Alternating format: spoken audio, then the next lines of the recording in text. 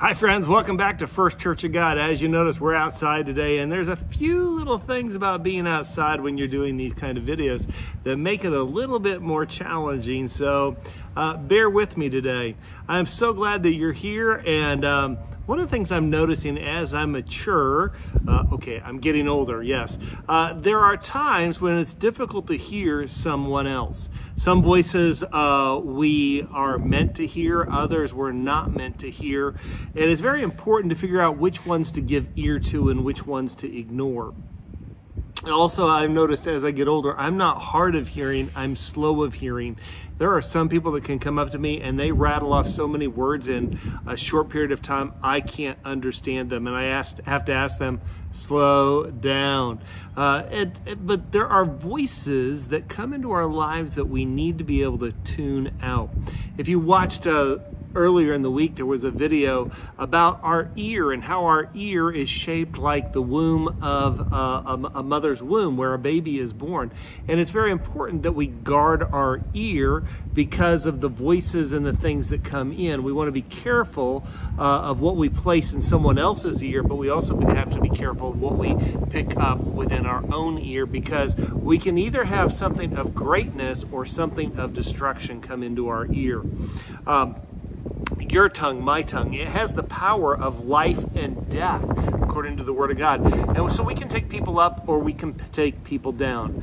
Many people have been deeply scarred or hurt because of unhealthy words that others have said to them. Or others have been healed because of the healthy words that have been said to them, words that come from God the Father. Back in 1977, there was a commercial for a perfume that said, if you want to catch someone's attention, whisper. Whispering is a very powerful way to communicate because people wonder what we're saying. But if you read the scripture, it says that both God and Satan whisper. It says sin whispers, and it said God whispers. And the only way to hear a whisper is you've got to be close enough to the one that is speaking to be able to hear it. So I invite you to look with me to the book of Joshua chapter 1, because we see God speaking here some very powerful things. I love the book of Joshua. Before we go into the scripture that we're going to look at today, I'll tell you a little bit of personal story, because I think that Joshua is so powerful in that it gives us commands, but it also gives us promises. And if we will heed the commands, we will see the promises fulfilled. Back about 2015, 2016, somewhere, maybe 14, I had to do something very, very difficult. My dad was declining with Alzheimer's, and I had to tell him he could no longer drive his boat. I really did not want to have this conversation, and it did not go well. I left the house and went outside for a while. I was going to go for a walk, and before I even got off of the sidewalk onto the street to walk, I hear the voice of God say, "Moses, my servant, is dead. As I was with Moses, I will be with you." And I realized then that God spoke to me, and he was saying, it's going to be all right. I am with you as I was with your dad, as I've been with your family. I am with you. So it's assuring that there are so many promises here that if we will just listen to the commands, we will see that God is always faithful. So move down to verse 7 and look at this. Be strong and very courageous. Be careful to obey all the law my servant Moses gave you to do. Do not turn from it to the left or to the right, that you may be successful wherever you go. Keep this book of the law always in front of you. Meditate on it day and night, so that you may be careful to do everything written in it. Then you will be prosperous and successful. Have I not commanded you? Be strong and courageous. Do not be afraid. Do not be discouraged, for the Lord your God will be with you wherever you go. For 39 years, these former slaves, inmate slaves, they had been working hard, but for 39 years they've been wandering the desert. Now they're about to enter the promised land. And in this passage of scripture, God gives them a command. It's not a suggestion. It's not something to think about. It's not a guilt motivation. He gives them this promise as he gives them the command, and he continues to fulfill this promise day after day. At that time, Joshua had direct access to what God had said in the past. Moses had written it down. But we too have direct access to what God has said when we talk about having the Bible. So we have this access, and like we are more fortunate than a lot of foreign countries because we possess Bibles readily in our country. It's a freedom that we have. So don't forfeit that freedom. It's one thing to possess a Bible. It's another thing for the Bible to possess you. So look again at verse 8. It says, keep the book of the law always on your lips, meditated on it day and night, so that you may be careful to do everything that is written in it. Then you will be prosperous and successful. God doesn't give Joshua more laws to add, doesn't give him more commands to add. He tells him to keep what he already has been given and to hold tight to it so that it would, and allow it to work in your life. God didn't say, go find these books and read up and so you can understand what is written here. Everything's ready for you to experience. Of anything and everything that is available to us, I think that the Bible is the most important tool that we can have in our spiritual growth. Somebody asked me one time, what do you think the most important tool that you could have in a toolbox would be? And it's a toss-up between a screwdriver or a pair of pliers. Those two are very important to me. But for me, spiritually, I need the Word of God. A man by the name of Greg Hawkins and Callie Parkinson, they did a study. And then they concluded, nothing has a greater impact on spiritual growth than reflection on Scripture. In church, if churches could do only one thing to help people at all levels of spiritual maturity grow in their relationship with Christ, their choice is clear. They would inspire, encourage, and equip their people to read the Bible. In other words, if you want to grow in your relationship with Jesus, it isn't found in the sermon. It's not found in the singing. It's not found in the fellowship dinner. It's not found in your personal spiritual activity or in the busyness of the church. Those things are good, but they're not going to help you grow spiritually like reading the Word of God and trusting the Word of God will do. And I have found that trying to read through the Bible in a year doesn't work for me. I come to this point where it becomes something to just check off my list of things to do. But what I love to do is take the time and slowly read and be more like a sponge as I read the Word of God and soak it in. There needs to be a plan, because without a plan, you're only going to be wandering around. It's kind of like the young boy whose dad says, hey, I want you to go out and plow the field, but I want you to make sure you keep the rows straight. And to keep the rows straight, you need to pick a spot on the other end of the field and keep your eyes on it. Well, the dad goes out and checks on him, and the rows are as crooked as some of the roads in Missouri, all twisted and turning everywhere. And Dad says, I thought I told you to pick a spot and keep your eye on it. He said, Dad, I did pick something to keep my eyes on, but the rabbit kept hopping around. What are you focusing on that is far ahead? God's Word gives God's principles, and principles are firm and they never change. God's Word doesn't change, God doesn't change, and we should make it the authority of our life. So when you think about our church, you think about your church, I believe that the Bible is the foundation for everything that we believe. And without the Bible, we don't really have much of a reason to meet together. Paul wrote in 2 Timothy 3:14-16 says, but as for you, continue in what you have learned and have been convinced of, because you know those from whom you learned it, and how from infancy you have known the Holy Scripture, which are able to make you wise for salvation through faith in Christ Jesus. All Scripture is God-breathed and is useful for teaching and rebuking and correcting and training in righteousness. God gives us this great reason to read Scripture because it makes us wise for salvation. Not only this, but James says, don't just be hearers of the word, do what it says. So partial obedience is disobedience to God. One day, Jesus and the disciples, they were at the boat. Jesus says, hey, get in the boat. Let's go to the other side. So they jump in, they cast off, and about halfway, a storm comes up.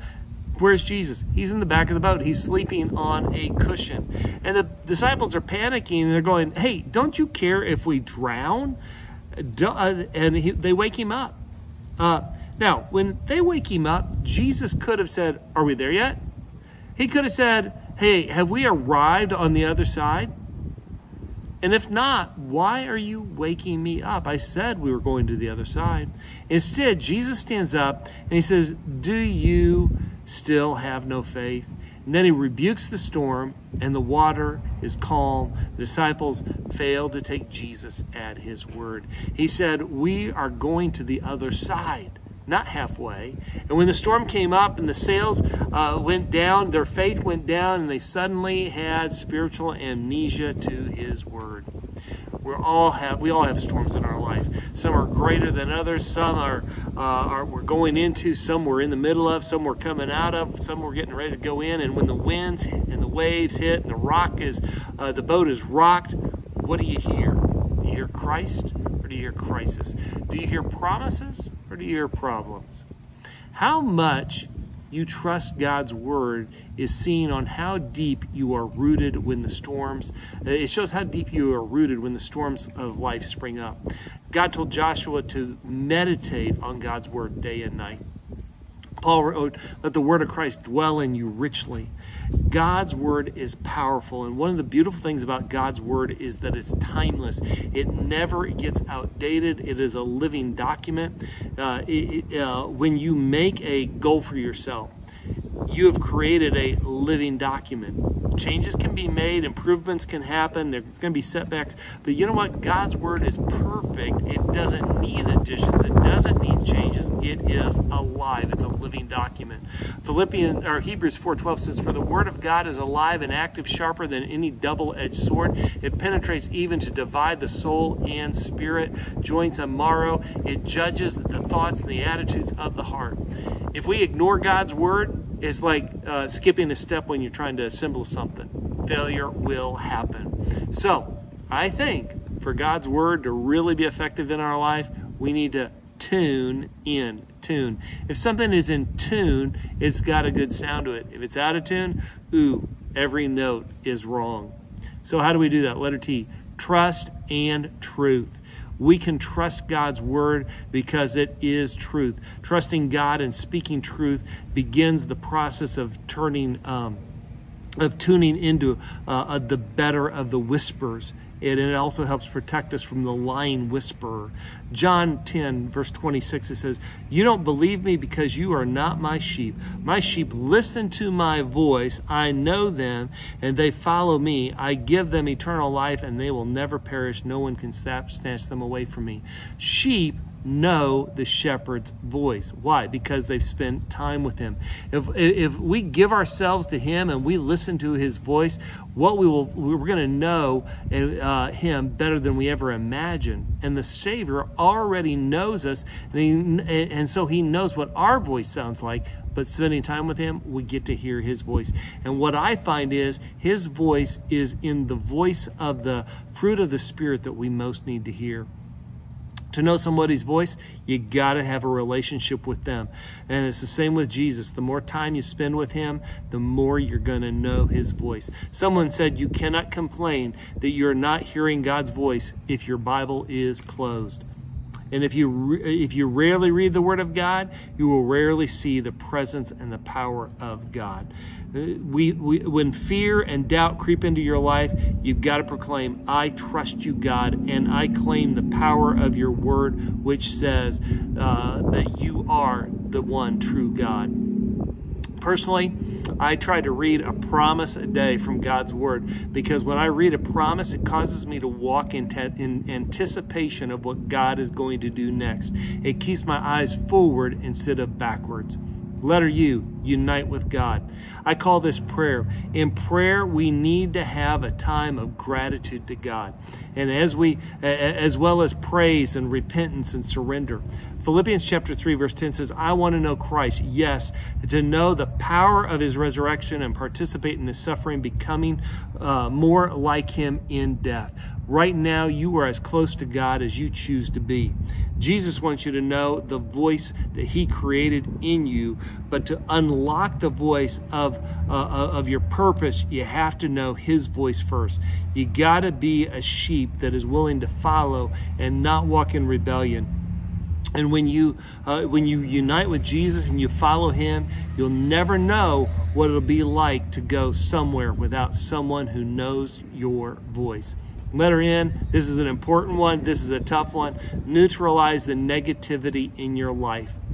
Even when you make time for God and you unite with God, negativity is going to come into the course of your day.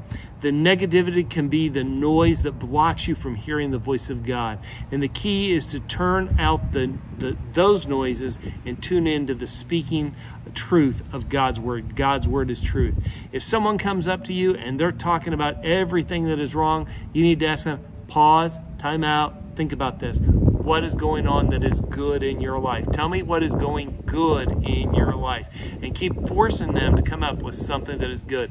It may be that their shoelaces didn't break. It may be that they got to eat today, but something good has happened in their life and they need to focus on it.